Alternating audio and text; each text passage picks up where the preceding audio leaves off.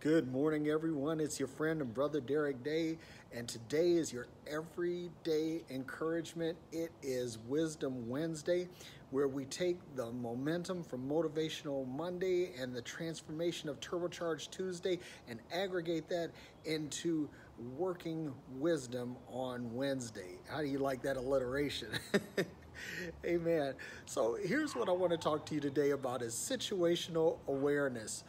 Are you really aware of what's going on in your environment? Are you paying attention? Do you know the smells of your environment? Do you know the sights of your environment? Do you know the sounds of your environment? What does that barking dog mean? What does that smell mean? Here's where it really gets deep.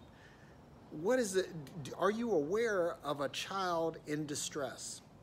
Are you aware of a person who might be in despair? Are you aware of a person who might be depressed? Because see, you might be being positioned by God to be a blessing to someone in a particular situation, but if you have no awareness of your environment, you won't be able to spiritually discern what is needed. So here's the thing. I want you to focus on paying attention. What do the people around you look like? I mean, you see people on your daily commute. You see people in the lobby of where you work. You see people in the restaurant where you have your breakfast, or the coffee shop where you get your morning coffee. You see these people day in and day out, and you ought to develop a sort of empathy for them. In other words, what is this person thinking? What is on their mind? What are they going through? Because see, here's the thing. If you don't understand what someone is going through, you really can't minister to them. You can't have empathy or compassion for them without wanting to see it through their eyes. So what I'm trying to encourage everyone to do today is to have some situational awareness. Always, always, always be aware of what's going on around you. See, and here, let me tell you this, and I want to say that give a shout out to the folks at YouTube who were attacked by this lone gun woman. And here, if you are situationally aware, it's hard to be caught.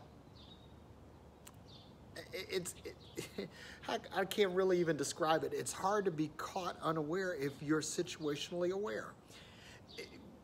Usually when someone comes in with a gun or whatever, I mean, there's something that something is going on. And I really believe that the Spirit of God gives people awareness. He gives them signs. He gives them clues as to what's going on. And we just have to tune in to the right channel.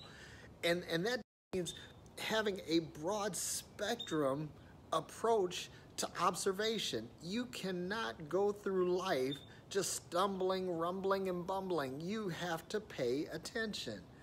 And now, and again, I don't want to make this into a works-based thing because it's not, but what it is that we have to have a heart for people, and we have to have a desire to bring God's will, culture, and intent into different scenarios.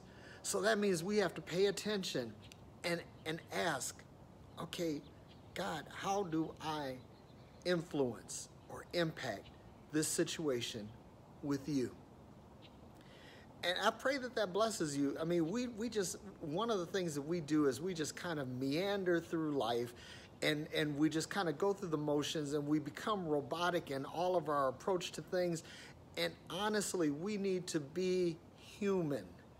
We need to be connected. We are all part of the same human fabric, and we are all interdependent. We all need each other.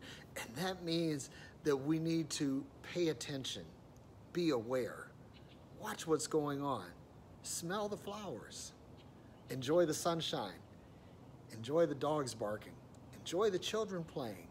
Pay attention to all of these things, because in this are the clues to what is needed to be done in order to be a blessing to the world. That's what I have for you today. This is your Everyday Encouragement Wisdom Wednesday. I'm Derek Day. Connect with me at www.derekday.com or on Facebook at facebook.com/Derek Day Ministries, or you can reach me on Instagram or Twitter. My handle is Agape Dominion. God loves you, and so do I. Have a wonderful Wednesday. Stay blessed. Bye.